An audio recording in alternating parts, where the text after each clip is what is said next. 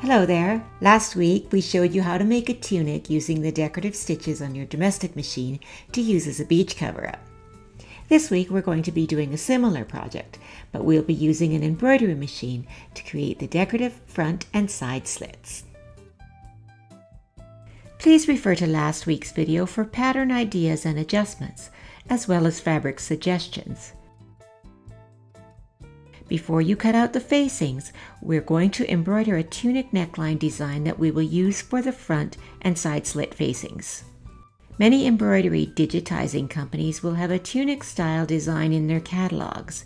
If you search necklines, you'll often get several options.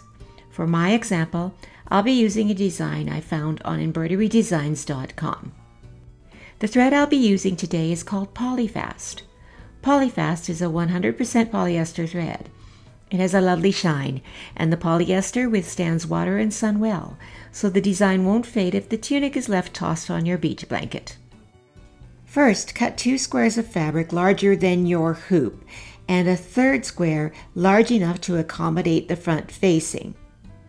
Fuse interfacing to the underside of the fabric. I am then going to use a fusible tearaway stabilizer and fuse it to the interfaced side of the square. Hoop one of the smaller squares tightly in the correct size hoop for your chosen design. Run each color of the design, stopping after the first few stitches to trim the thread. You will repeat this whole process once more on the second smaller square to create the embellishments for the side slits. For the front facing, roughly draw the facing piece with the disappearing ink onto the larger rectangle.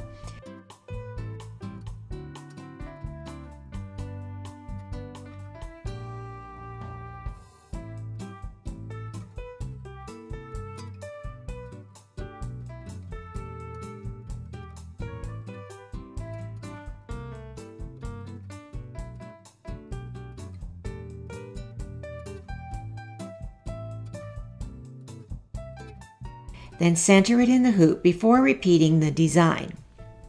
Once you have embroidered each piece, remove them from the hoop, trim all threads, and gently tear away the stabilizer.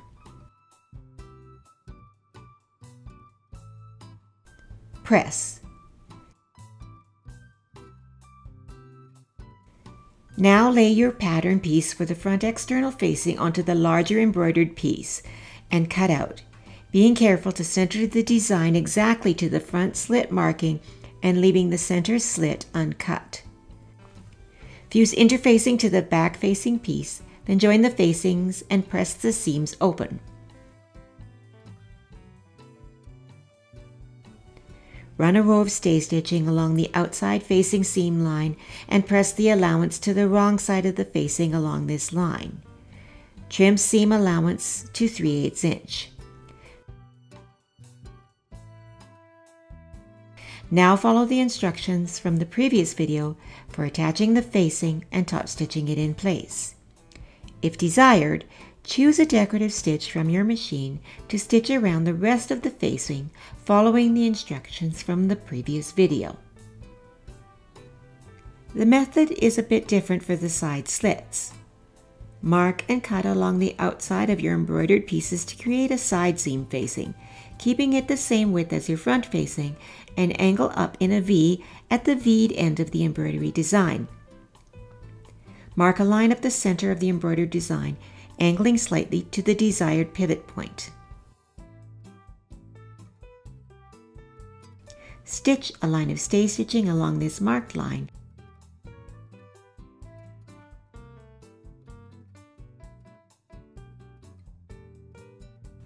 Also, stay stitch along the outer edge of the facing on the seam line. Press to the wrong side.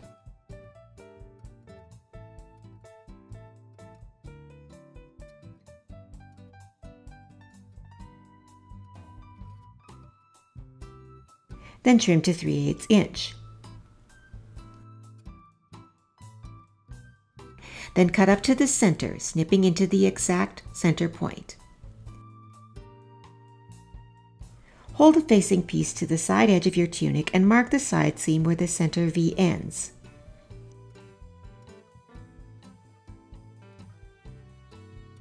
Stitch the side seams of the tunic, stopping 1/2 inch before the marked point. Then snip to the end of your stitching. Now, flip the last 1/2 inch to the marked point to the right side of the tunic.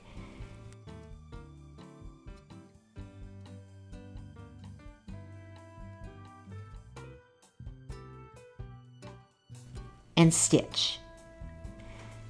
Place the right side of the facing to the wrong side of the tunic and pin the point at the mark. Stitch along pins, pivoting at the point and stopping the stitching at the marked hem edge.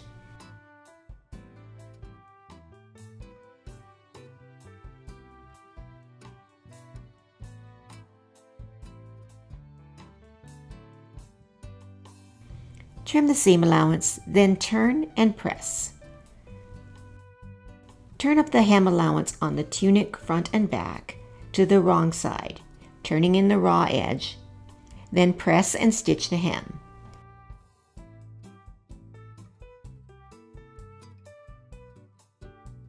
Stopping at the facing joining line of stitching. Turn under the bottom edge of the facing along the hem edge and press.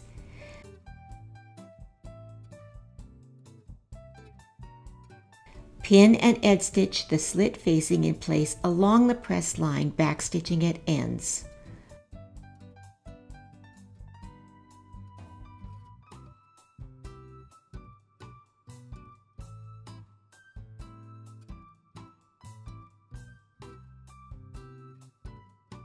Finally, hand stitch the bottom edge of the facing to the hem edges of the tunic.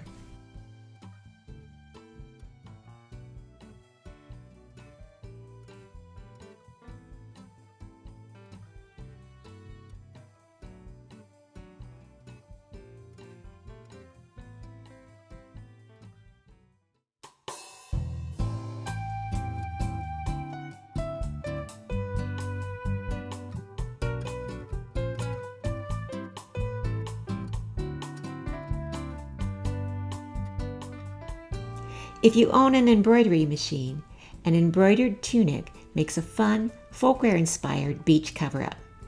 Thanks for tuning in. Please leave a comment in the comment section below and let us know what you would like to see next. We'll see you all then.